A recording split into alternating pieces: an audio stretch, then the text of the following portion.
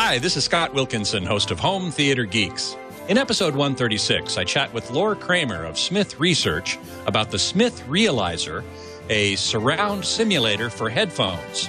So stay tuned.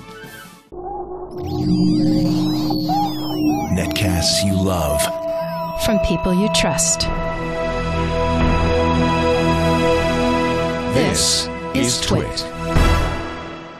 Bandwidth for Home Theater Geeks is provided by Cachefly at CACHEFLY.com.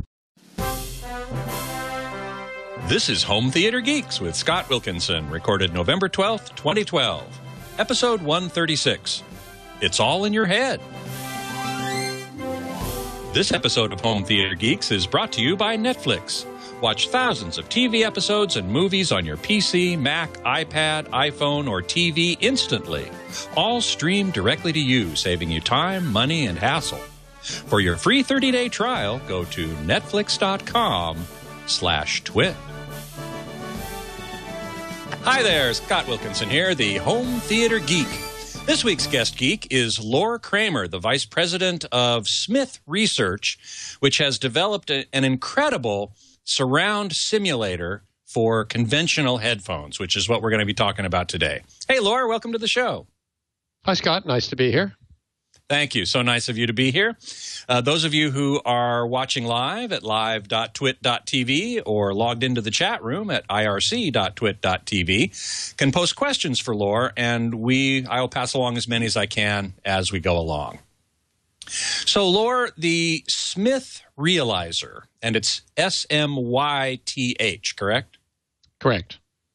And the Realiser is this product, this audio processor. Why don't you tell us what's the basic idea behind it? Okay, sure. It's a way of recreating very precisely in headphones the sound of any real speakers in any real room. It's a small little box. There it is. People who are watching can see that it's a small box. Yes, it's it's about half rack width. And it's both a measurement device and a playback device. So if you identify a speaker system you really like in a room where it sounds really good, you can go there and measure that sound and then come back home and run your signal through the box into headphones, and you will recreate very precisely the experience of being in that room with those speakers. And the reason it works as well as it does is that the measurements are made with tiny microphones that go in the listener's ears. So it's a specific... Sorry? I think we have a photo of those tiny little microphones that we can show here for those of you who are watching the video to show that, in fact, they are, the size of a pencil tip. Right. They go in your ears just like little tiny earphones, but they're microphones.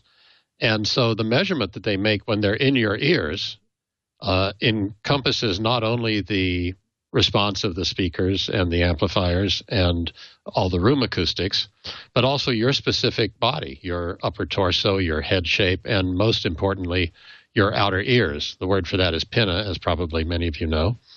And so we're gathering impulse responses. We get an impulse response that incorporates all of that. It's a specific measurement of those speakers in that room as heard by you only. Mm-hmm. And as a result of making it a personal measurement, the result is extremely accurate, not only in terms of tonality and, whatever the decay characteristics of the room are and so on, but also localization. So it's an 8-channel device, so you can use it for stereo. If you were measuring 2 speakers, you could use it for 5.1, 7.1. It actually doesn't know or care where the speakers are because that's part of the measurement. So you could have overhead speakers, whatever. And that's all. The localization, the angle of the speakers, the elevation, and most surprisingly to many listeners, the distance, the perceived distance to the speakers is also captured. So if you're measuring a small room, in the headphones you will hear as though there were speakers in front of you or behind you at a certain distance. Or you could measure a dubbing stage or a movie theater where the speakers may be 50 feet away, and they will localize 50 feet away in your headphones. So now, part of the mathematics involved in this, which is quite sophisticated, is something called the head-related transfer function, or HRTF, right? Yes, that just refers to the way the sound is modified when it strikes your body and your ears, because the way, perhaps I should say this because there may be some people who don't know it, probably many of you do. Of course, it's intuitive that we can hear left and right because we have a left ear and a right ear, and you can compare delays and levels and figure out whether something's to your left or to your right. But we can equally easily tell if something is in front of us or behind us or above us or below us. So we have all three dimensions, and yet we only have these left and right ears. How is that possible? Well, it's possible because the outer ear and your head shape in general modifies the sound as it strikes your outer ear and then goes on into your ear canal. And so there's complex filters that arise from this. But the brain doesn't hear that sound as a shaped EQ. It hears it as direction. So what we're doing by measuring with the mics in your ears is we're capturing those pinafilters, if you will. We're capturing exactly the way your head and your ears shape the sound and giving you that transfer function back. And that transfer function is, Scott, as you said, the head-related transfer function. So we measure that and give it to you back in headphones. And, of course, when your brain hears a sound that's your ear has modified in that particular way, then your brain says, oh, that speaker is at 110 degrees behind me. Same way you know that in the real world, you hear it in the headphones because we're giving you that same transfer function back. Now, we got a couple of graphics I wanted to show people who are watching the video. One is, I believe it's called HRTF, and it's a picture of a speaker and a dummy head. There it is. And it shows you how the sound waves reach your two ears differently from a speaker at a given location. That's right, and that's a pretty simplistic picture, but obviously the ear that's farther away is going to hear some delay and level difference versus the other one. This probably is more relevant to the delay and level differences between the two ears. But you can hardly see the outer ear in this picture, but that will modify the sound in a complex way. If you look at different angles of sound that go through your outer ear, you'll see all sorts of choppy responses. In fact, you'd look at that and say, well, that must sound pretty bad. But again, the brain knows what those filter shapes are. It knows that they're directions. So, in fact, we have a picture of that as well called HRTF graph, I think, which shows us a three-dimensional plot. There it is, of what the actual head-related transfer function looks like. Which, as you say, can you describe a little bit about what we're seeing here? Well, actually, I've never seen these before. But sorry to spring that on you, then. No, that's okay. But yeah, you can see it's a complex filter shape, yeah. And this will be different for every angle and every person. So everyone's ears are different, as we well know, looking at people's ears. They're shaped quite differently. They're kind of a family, so they more or less do the same thing, but the details are different. And so that's why if you have some sort of a system, as many people have, some sort of a surround in headphone system, which gives you some sense of something being behind you or in front of you, that's based on some kind of generalized head, maybe a dummy head or a generalized HRTF, whereas ours are based on your particular ears filters, which when you hear your own ears, it's very, very realistic. So when somebody buys one of these, what do they do? Do they actually have to come to your facility and get measured with certain types of test signals? How does that work? Well, the box that I held up a minute ago comes with the measuring microphone. So once you buy it, you're equipped to make your own measurements, and the manual is very detailed on how to do that. It's a step-by-step process. Mm-hmm. You do indeed need to go to the place that you want to measure. Now, some people want to measure their own home system in order to, for example, take their home theater to bed and hear it in headphones without disturbing the wife. Mm-hmm. Or you may have a friend who has a really great setup. You'd like to capture that, so you'd have to go over to his house to do that. In Los Angeles, where we're located, we have made arrangements with a couple of studios and a movie theater, and we will take people to those places and get you measured in really good monitoring environments, or again in a movie theater, if you want that kind of sound. Or you can make your own arrangements. You can go rent studio time or visit a dealer who has a nice showroom and see if he'll let you make a measurement there. But yes, the concept is you need to go wherever it is that you want to measure, because it has to be your ears that do the measurement. And in the environment that you want to recreate. Yes, because you're capturing not just the speaker response, but the room acoustics as heard by you. Exactly. Yeah. Now, this sounds like it requires a pretty hefty processor with some serious power. What can you quantify what that might be in terms of floating operations per second, flops, or any other sort of megahertz or gigahertz or anything like that? No, actually, I can't answer that because I'm not an engineer. I didn't design the box, so I don't know the answer to that. But it's a DSP. There's one DSP chip in there that's able to do it. It's a convolution process. So we're taking the impulse responses that we gather and convolving that with the incoming signal. I should add there's another thing the box does, which is that it does head tracking. So normally, of course, if you're sitting in a room listening to speakers, if you turn your head, the sound doesn't move. But if you're wearing headphones, every time you turn your head, the sound moves with your head, which is quite unnatural, but we're used to it with headphones. Oh, that's true. You know, as you move your head around, the speakers are going to go with you, basically, and it's going to maintain the same orientation with respect to your head at any angle. Right. But what you're saying, not the way the real world or the world of speakers works. And if you're watching, if you're working with sound with picture, like if you're watching a movie or working on a movie, you certainly want the dialogue to stay on the screen and the surround stuff to be behind you and so on. So when you turn your head with our system, the system knows which way your head is pointing, so we can compensate or counter-rotate the image so that it appears to your brain to stand still.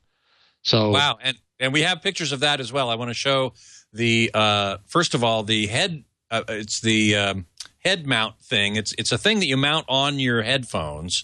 Right. I've forgotten the name of the. There we go. There's a picture of a lovely Asian woman wearing a pair of headphones with this head tracker device sitting on the top of it.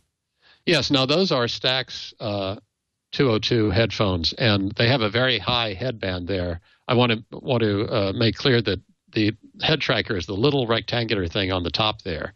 It's the rest of that is actually part of the headphones, and you can clip that little rectangular thing to any headphone headband. We have a way of getting it onto any headphone, and that's what tells the system which way your head is pointing. It's wireless, so there's no extra and there's a set top. There's a little thing that sits on the top of the TV as well that transmits or receives, I should say, the information from this device. There it is. That's right. That thing is actually pretty small. It's maybe an inch high, the upper part of it, and that is placed somewhere in front of you. It can be, the distance is irrelevant. It can be, if you're at a workstation, it can be sitting on the top of your screen. If you're in a home theater, it can be back where the screen is there. Mm-hmm. And it's the thing, as you say, it communicates with the thing on your head to complete the head tracking system. Now, how do they communicate? Is it IR or RF? Yes, IR. It's IR. Yes. So if you turn completely around, it would lose sync. It would lose contact, right? So That's right. The head tracking system is intended to work over a range of 60 degrees. That is 30 degrees to either side.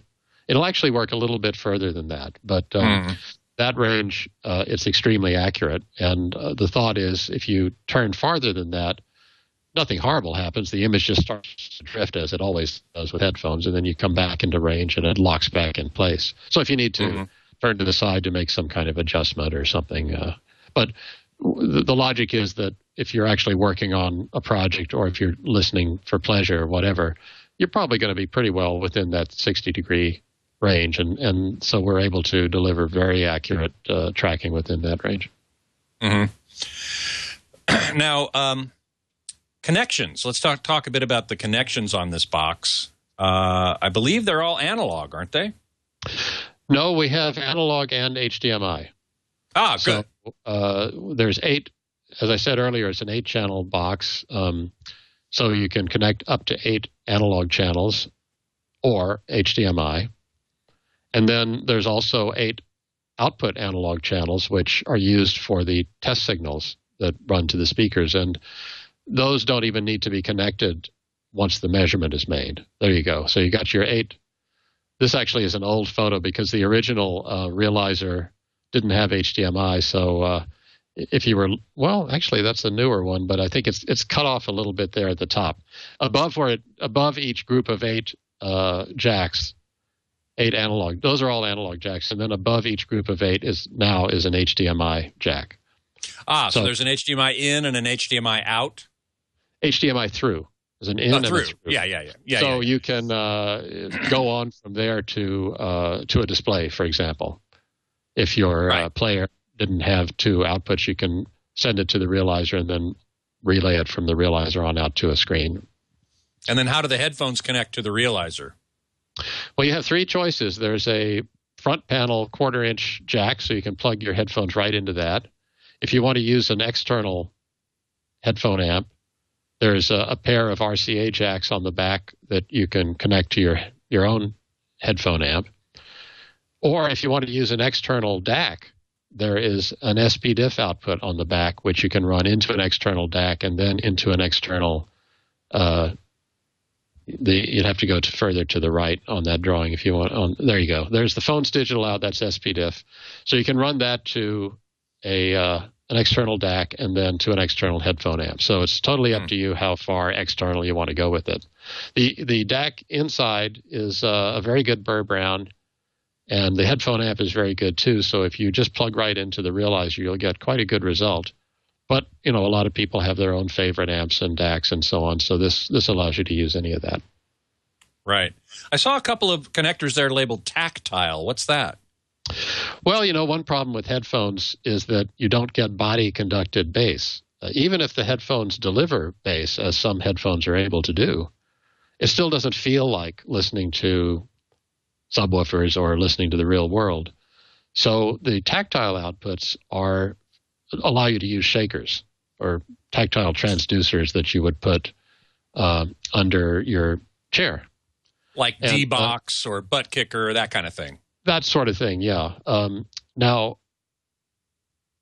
some of you may have had demos of these shakers, and typically the demos are set pretty high, understandably, because it's kind of fun and it's an effect.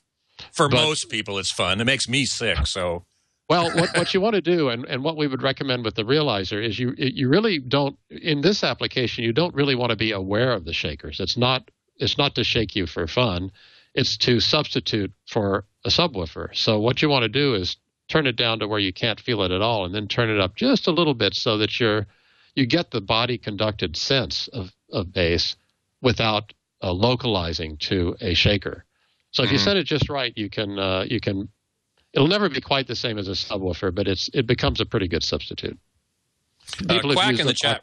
I'm sorry. Go ahead. Oh no, go ahead. I was going to say, Quack in the chat room is asking, would HDMI video have a lag to the audio at the monitor end due to processing? Is there a delay, an appreciable delay introduced through the box based upon all of this audio processing that's going on? There is a little bit of latency, but not very much. I actually forget the numbers in our spec sheet. It's I would say it's negligible, but you could certainly compensate that small amount if you needed to. The video that's coming through is unaffected. Right. So how did this whole device and system come to be? Who was the inventor? What was his inspiration?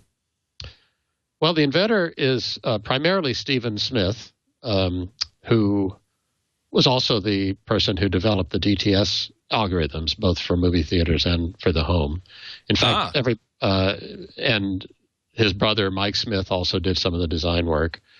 And I'm also ex-DTS, so that's how I know Stephen and Mike. And there's no connection with DTS. We're ex-DTS folks.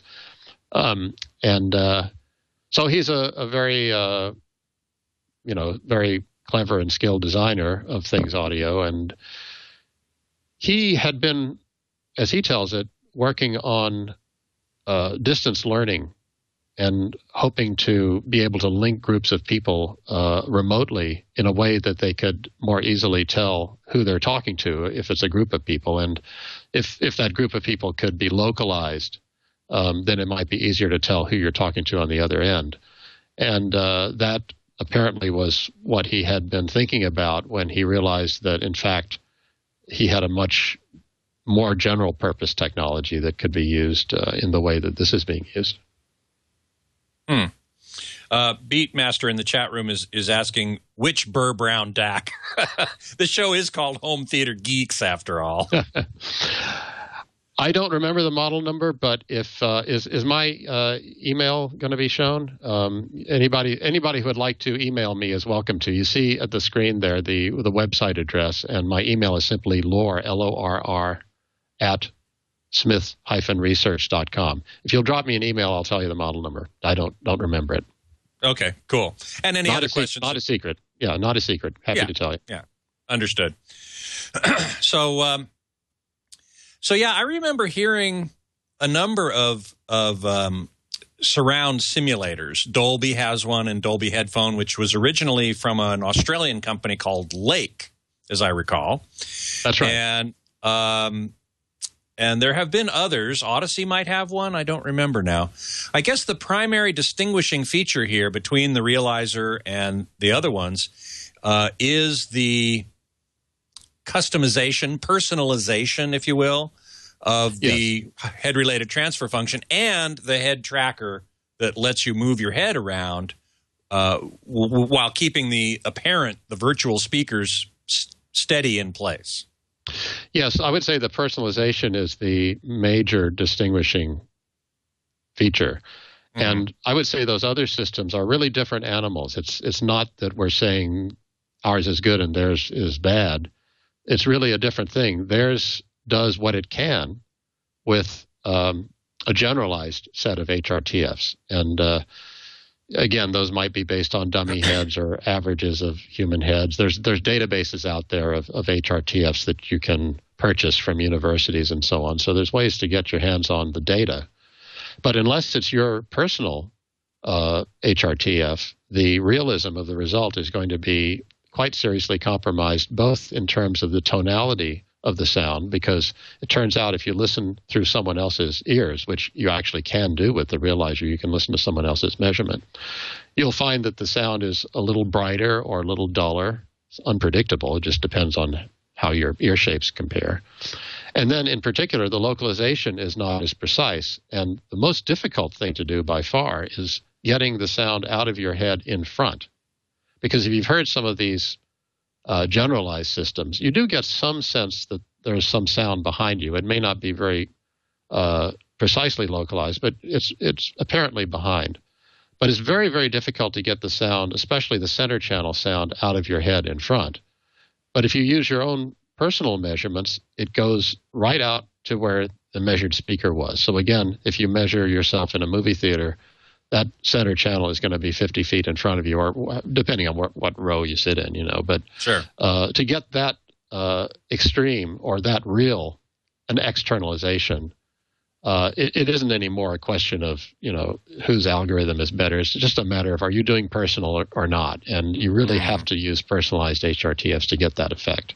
And that's the thing that most people are the most surprised about when they hear the Realiser, because you might imagine, okay, they can capture the tonality and they can capture the reverberation decay of the room and so on. That kind of makes sense. And I guess it makes sense they can kind of get the angles, like it's 30 degrees for that speaker and 110 for that one. But what they're not prepared for, what no one seems to be prepared for until they hear it, is the externalization. That is the sense that the sound source is way outside your head. And that's just something you have to hear to appreciate. Yeah, SoCal Ray Jr. in the chat room is saying that he got a chance some 3 months ago to try the system at a friend's home theater, and says, amazingly real sound. Sounded like my buddy's Triad speaker system exactly. Well, indeed, one of the things you do right after you make a measurement is we have it set to where when you take the headphones off, the real speakers that you just measured come on, and then when you put the headphones back on, the speakers go off and the headphones come on, so that you can directly make an immediate A/B comparison between the measured speakers and the recreated speakers. And that's the toughest possible test. That's an instantaneous comparison, and you're going to find any differences right there. And often people say they don't hear any difference. Sometimes they'll say they hear a slight difference. But we're looking for, we would never claim 100.0% with any process, I don't think. But we certainly strive for 99.9. And again, the thing that surprises people the most is that the sound is apparently coming from those speakers out in front of you or behind you. They're not coming from the headphones. And of course, the head tracking adds to that illusion, because even if you're not moving your head very much, just very small head movements, and the sound doesn't move, then your brain's telling you you're not listening to headphones. Right. Well, I've got another couple questions in the chat room, which I'll get to in a minute. But before I do want to take a moment to thank our sponsor for this episode, which is Netflix. Of course, most of you already know about Netflix and how it streams thousands of TV episodes and movies directly to your home on just about any consumer electronics device you might have. TVs, Blu-ray players, gaming consoles, dedicated streamer boxes, iPhones, Android phones, tablets. Like I said, just about everything has a Netflix app on it now that lets you stream all of that content to any display device you might have, including the tablet and the iPhone or the TV that is in your main room or your secondary room, wherever it is. You can even start watching on one device and finish on another. So if you're getting a little sleepy and you might say, you know what, I think I'm going to finish this in bed. And even if you drop off, you can finish it up later after you wake up again. Whatever you want to do, it's the ultimate inconvenience. Now, for listeners of this show and of TWiT, there is a free 30-day trial offer for those few of you who might not have tried it already.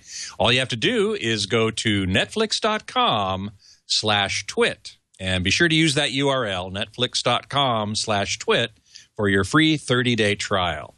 And we thank Netflix very much for their support of Home Theater Geeks and the entire TWiT network.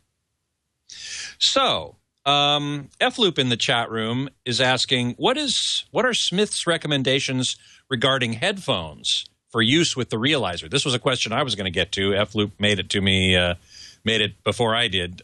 Some headphones change response with small positioning changes, and distortion performance varies widely, he says. How do you respond to that? Right. Well, in addition to measuring the room, the Realiser also measures the headphones that you're using. So with the microphones in your ears, you put the headphones on over the microphones, and the Realiser measures the way the particular headphone ear cup interacts with your particular outer ear. And it also linearizes the headphone to an extent that you can control. So in that sense, the Realiser is designed to work with any headphones. Now, needless to say, if you're trying to precisely recreate the speaker sound and the room sound as we are trying to do, you can't use poor headphones and expect a good result. The Realiser will do its best to compensate, but you need to start with something good. But you are free to use any one of a number of very good headphones. We tend to use Stax headphones ourselves, and if you order the product from us, we can, at your option, bundle some Stax headphones with it. It's not required. But they're a very good combination of very good sound and very good comfort, which is important because if you're using the Realiser, chances are you're going to have the headphones on for long periods of time, and comfort is very important. So they're electrostatic headphones, and they have a bunch of models from entry level is $850 and goes on up to $4,000 or something like that. But there's other great headphones out there, the planar magnetics like Odyssey and Hi-Fi Man and Sennheiser 800s, and there's just so many good ones, and a lot of people are using in-ear monitors as well. Some people really like IEMs, and you can do that. Can you do that? I mean, these microphones are in your ear. How can the in-ear monitors also be in your ear? Well, you're right. You can't measure. You can't do the headphone measurement step. But remember, the main reason for that step is the interaction of the ear cup with the pinna, the outer ear. And with an in-ear monitor, there is no such interaction. There's no pinna, there's no head cup. So the only thing you're missing in that case is the linearization. And if you have IEMs that you think are good, you enjoy, and are fairly linear, then it won't be any worse with the Realizer. So again, there's people who love those and think that's the best thing you could possibly listen to, and you can use those with the Realizer, and other people wouldn't like them at all. But it's an option for you. I just had a thought. If you have the in-ear monitors, where are you going to put the head-mounted gizmo? Right. You need to go to the drugstore and buy a headband and try to find one in dignified black.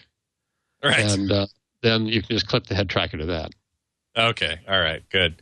Web7332 is asking, is the Realizer for one user only, or can multiple HRTFs be stored? Well, those are two separate questions in a way. Yes, the Realizer will support two simultaneous listeners with their own personalized measurements and simultaneous independent head tracking. So you can have two people sharing a box. Now, the only limitation there is the Realizer has only one headphone amp in it. So at least one of those users has to use an external amp. But the sound is there if you want to grab it. Now, aside from that, the Realizer will store 64 room measurements and 64 headphone model measurements. But even that is not a limit because there's memory cards. So there's effectively no limit to the number of systems you can collect and call up at any time. So if you it's got like a memory, like an SD card slot or something like that. Exactly right. It's an SD card slot in front. Yep. So you can store HRTFs for as many people as you want, and any two of them can play simultaneously. Correct. Wow. That's actually pretty cool. So here's the big question. How much? The Realizer itself is $2,910, and again, that includes the measuring microphones and the head tracking system. With the entry-level stacks, it's $3,760, but the Realizer itself is $2,910. So $2,910, close to $3,000, which is an awful lot of money, but you really are doing something pretty spectacular. There's ways to think about that. We sell actually a majority of our sales goes to the professional market, and for them it's a big money saver. If you think about it, it could be true for home users as well because they are using it instead of building rooms. In other words, you can capture with the Realizer a $500,000 system or maybe $1 million dubbing stage or whatever. And that's just one of the many things you can call up at any time. And the accuracy is sufficient for professional use in mixing music or motion picture soundtracks and so on. So it's, in the professional area, you've got studios that are booked up. You've got dubbing stages that are booked up. A lot of people want to get on there at the same time and can't. So we take the engineers down to the dubbing stage, measure them there, and then they can go back to a remote workstation and mix their movie soundtrack as though they were on the dubbing stage. So it's a huge cost savings in the professional world, and I dare say in the home world, it allows you to collect unaffordable systems and bring them home, and it'll never be a substitute for speakers in the sense that you'll always want at least one speaker system in your house for communal enjoyment, but you can certainly collect and enjoy things that are very, very expensive. And so the price of admission to that is not so great at $2,910, I think. Right. That's actually a very good point. And in fact, Da Vinci Wonder in the chat room is asking this exact question. Can I buy a profile for an extremely nice, expensive listening environment, even if it's not my personal profile? Now, that actually is two questions as well. What if you can't actually gain access to a great space? So you can't do your own ears. can you get close enough, and can you buy, say, the profile of the Sony dubbing stage or something along those lines, even if you hadn't been there? Well, we don't sell those things for two reasons. One, because it's the Realizer is really so focused on personalized measurements that we kind of don't want to cloud the issue there by providing non-virtualized measurements. I mean, non-personalized measurements, I should say. And also, some of these measurements are done after paying for studio time, so there's an issue there where I'm not sure exactly. You couldn't really give out studio measurements where hundreds of dollars were paid for the measurement and so on. But there is, so you won't get it from us. But there is on the HeadFi website, there is a thread there which is devoted to people exchanging their Realizer measurements. And certainly you may end up preferring somebody else's measurement of a superb setup. You may prefer that to your personalized measurement of a lesser setup. Now, those are two different animals. Your lesser setup that's personalized to you is exactly what that lesser setup sounds like. The somebody else's measurement of a better setup is not exactly what that better setup sounds like. But on the other hand, you've never heard it, so you have no point of reference. And you may very well think it's just great and enjoy it, and by all means, more power to you. So you could look into those sort of trading forums if you like. This reminds me something of there was a Star Trek episode, I think it was Voyager, in which people on a planet were surreptitiously trading recordings of violent emotions, which they had banned, sort of like the Vulcans, but this was in the Delta Quadrant. I know I'm geeking out here, but hey, we're all geeks on this bus. And they were trading and these recordings of violent emotions, and not to equate the Realizer with violent emotions, but just the fact of trading somebody else's experience, which in this case would be the experience of an audio system. Kind of reminds me of that, and it's kind of compelling. Yes, and depending on how similar your ears happen to be, it may be fairly pretty close to the real thing. You just don't know. But again, in the professional situation where it has to be exact for little adjustments in EQ and so on, that's one thing. But if you're just looking for enjoyment, again, somebody else's measurement of a great setup may be extremely enjoyable. There's something else the box can do, which I'd like to mention if I have a moment here. Oh, yeah. You can create, let's say you just have a stereo system. You can create a 5.1 or 7.1 system from those two speakers in a fairly simple way. You simply turn around and measure the speakers again with them behind you for 5.1, or for 7.1, you make a third measurement where you're between those speakers. So what's interesting about this is that imagine some very, very high-end, crazy, expensive audiophile system, whatever the craziest thing you can think of, very expensive stereo system. There probably has never been 5 of those or 7 of those in the same room at the same time in the real world. They're just never done. And yet you can very quickly and easily turn that into a 5 or 7 channel virtual system, which is pretty crazy. Or you may be measuring a 5.1 system where the 5.1 speakers are really there, okay? But very typically the center channel is not as good as the left and right, and the surround speakers may be rather poor. Well, you can capture that precisely, or you can take the good left and the good right and create 5 of those or 7 of those, and they're just as accurate as if they were there, because you are turning around and getting the exact angular relationship between your head and the speaker, which is the only thing that really matters. So that's well. There's also the room, isn't there? I mean, you would have a slightly different reflection characteristics by turning yourself around and listening to your front speakers as if they were in the rear. It'd be slight, maybe not consequential. Well, you're right. Unless the room and the speaker placement were perfectly symmetrical, there would be a difference. You're quite right. Is that significant? I think in most cases it's not. But if that's the concern, you can get around it completely simply by not moving your chair and moving the speakers. Move those 2 speakers from left and right move them to your sides and to your rear at the right angles and get your 7.1, and then there's no issue at all. But most people are much happier just to turn around. And, again, you got basically the same decay time and so on. It doesn't seem to be much of an issue. But for the perfectionist, if you wanted to move the speakers instead, certainly you can do that, and then that closes off any concern. Sure. This is fascinating. I had not known this before about the Realiser, that you could take a stereo system with, Wilson Grand Slams or some other 6-figure or 7-figure speakers and make a 5.1 or 7.1 out of it just by using the two speakers. That's brilliant. Yes.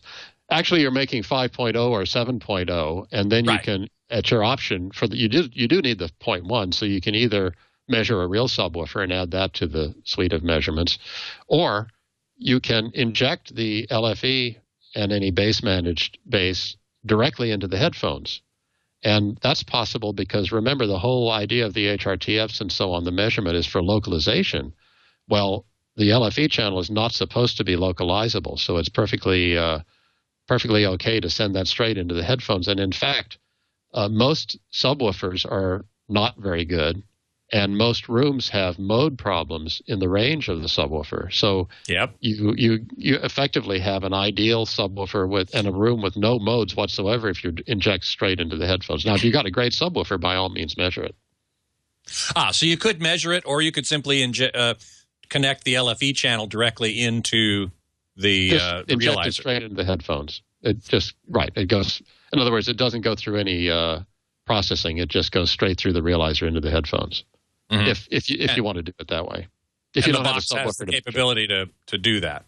Yeah, just throw a switch, basically. Yeah, cool. Getting back to the idea of a more generic measurement and of some great room, I do know that Mark Waldrop over at AIX Records, isn't he working with you to offer some sort of generic profiles of his particular room, which is quite lovely? Yes, his is one of the studios I mentioned that we take people to if they want to come to town and get measured, because his company is a rarity. It's a audiophile multi-channel record label, which an audiophile and multi-channel often don't go together, but sometimes they do. And he's got that. But yes, he has in his studio a Realiser, and he's using that to process multi-channel, his own multi-channel recordings, which you can then purchase on his website, and they'll come down to you through Realiser processing, which is not personalized to you, so it's not the same as having your own Realiser, but it is, as we've said, it can be pretty effective with somebody else's head, so that's what he's doing there. Right. He, in fact, calls it something like XI, extended something. I don't remember exactly. He told us about it on the show a couple months ago. And so in other words, I'm guessing from that you can take if you record a 2-channel mix that's going through the Realiser using one of these generic, non-personalized profiles from his studio or some other studio, that will then get rendered on a 2-channel playback system without having to have the Realiser, right?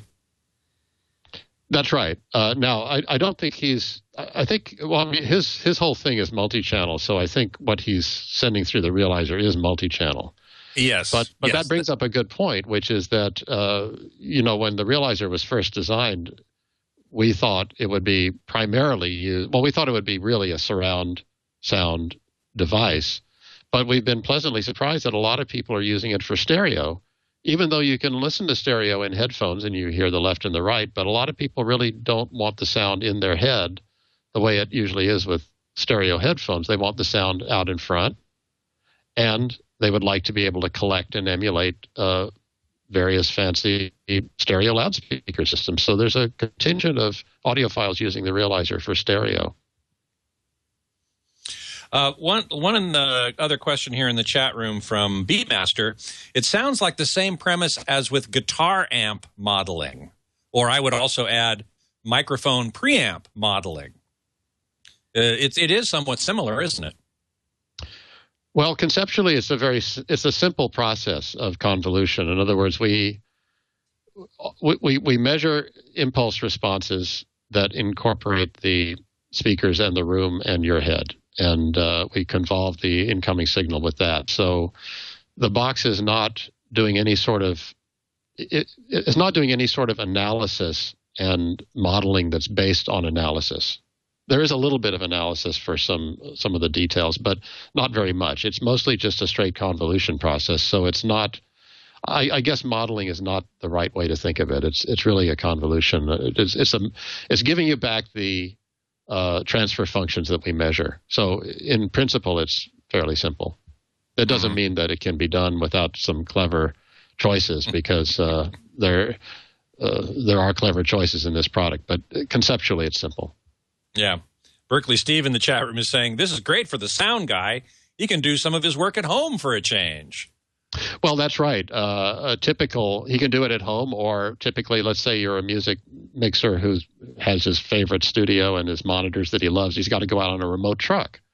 So he can take the sound of his studio out on the truck. So yes, he can do that. He can bring the work home, mixed blessing, I suppose. But yes, that's one of the prime applications in the professional world.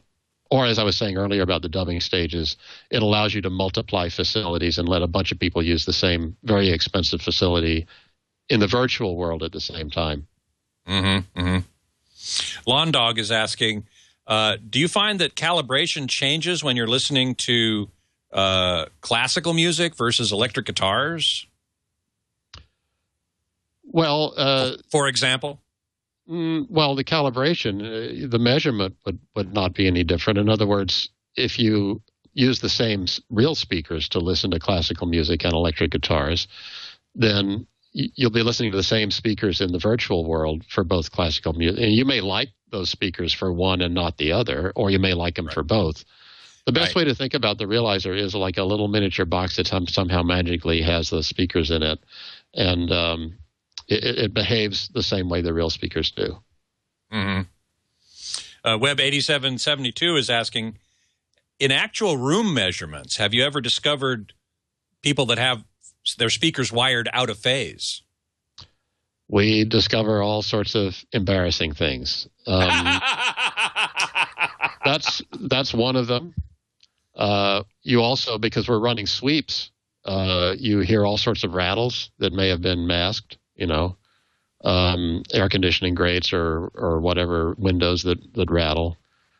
We uncover various distortions like subharmonics, for example, that had been masked. So yeah, it can be revealing and or embarrassing for the owner. but hopefully it's constructive, because now he sees some things that he can fix. Right. Or you might also say, well, those sounds were masked in the real world, so they'll be masked in the virtual world as well. Right. Well, this has been great. Anything else you want to add about the Realizer before we got a couple minutes left? I think we've hit the functional things. Please have a look at our website. There's some write-ups and reviews on there. We've been written up by Stereophile, Absolute Sound, and other home-oriented publications, and then the Cinema Audio Society did a write-up for the professional world and so on. So have a look at those, because it's hard to convey kind of what this thing sounds like, and it's silly to have me tell you it sounds good, but read what those guys say about it, and that might give you a bit of a feel. And also on our website is a dealer list. We don't have very many dealers in this country. We have a few more in Europe than we do over here. But if you're near one of them, check it out. If you're in the Los Angeles area, shoot me an email, and you'd be welcome to visit us at our lab and email me with any questions you may have. Now, Steve Smyth actually lives in England, right? Northern Ireland. Northern Ireland, okay. Stephen, it is. That's right. But he comes back and forth. But he's based there, yes. But that may be why there are more dealers in Europe than there are in the U.S. Yeah, probably so. We have distributors in Germany and France and some other European countries, and in Asia as well. Mm-hmm. And so, okay, yeah, we hope to add more dealers here. F-Loop is asking, is Smyth working on anything new? What's in the oven? Well, we are working on some things which we're not ready to talk about yet. But I think the basic technology here is not going to change, I don't think, in any material way. But we have some other, or he has some other good ideas that might take us forward. Great. Will you be at CES? Not as an exhibitor, no. Well, if Stephen and or you are at CES, let me know. I'd love to at least get together and say hi. Okay, great. Fantastic. Thank you so much for being here. Lorr Kramer, the VP at Smyth Research. He's here in L.A. representing the company, and if you want any more information, you can certainly go to Smyth-Research. That's SMYTH. research.com, and you can contact Lorr from there, read more about the Smyth Realiser, and hopefully get a chance, find a dealer near you and give it a listen, because I have, and it really is remarkable. So I do recommend that you at least give it a shot, experience it for yourself, and see what it's like, because it's like nothing else. Lorr, thanks so much for being here. Well, thank you. It's a pleasure. You can reach me, of course, by email at scott@twit.tv. You can send me suggestions for guests on the show, questions, which I answer on The Tech Guy, and also at Secrets of Home Theater and High Fidelity at hometheaterhifi.com. And, in fact, I want to make sure everyone knows that this coming weekend, November 17th and 18th, I will be filling in for Leo on the Tech Guy radio show, Saturday and Sunday, 11 a.m. to 2 p.m. Pacific time. You can go to techguylabs.com to look for a station that might carry the show in your area. Of course, some stations don't carry the entire show. Others carry it on tape delay. So the best thing to do is to log on to live.twit.tv and watch the show with video as we record. Got a couple of great guests coming on the show on Saturday as well. Gary Rizzo, an Academy Award-winning re-recording mixer who worked on Wreck-It Ralph, the very recent animated movie that's just come out. And also Peter Ramsey, the director of the new DreamWorks animation movie called Rise of the Guardians, which doesn't get released until November 21st. But I actually saw a pre-screening, and it's remarkable. It's a beautiful, beautifully animated movie. So I'm going to be talking to those guys and answering your calls. So please do tune in. Next week, my guest geek is scheduled to be Robert Heron, who is a well-known home theater journalist. And he's going to be joining me in the TWiT Brickhouse studio. Since I'll be up there anyway, I figured I might as well do the show from there. So I'm going to be doing it live from the studio on Monday the 19th with Robert Heron in studio, and we will be talking about a variety of things, including my calibration of Leo Laporte's televisions. So we should see some interesting results there. I believe his new Panasonic TV will calibrate very well. His older Pioneer, who knows? Might be great, might not. Tune in to see. That's next Monday at 2 p.m. Pacific, 5 p.m. Eastern. So until then, geek out.